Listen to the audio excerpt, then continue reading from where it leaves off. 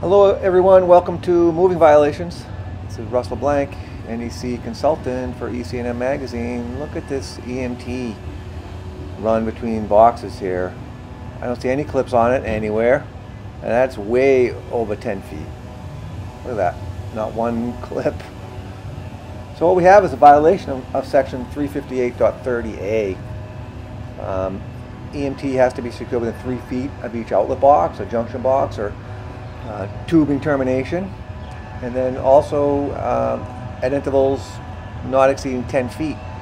But here I don't see any clips, not one, so it's sagging quite a bit. That's going to put strain on the connectors and the couplings. Also, can't be 100% sure, but we may also have a violation of section 300.4E. Looks like that raceway is could be closer than 1.5 inches to the bottom of that corrugated metal roofing.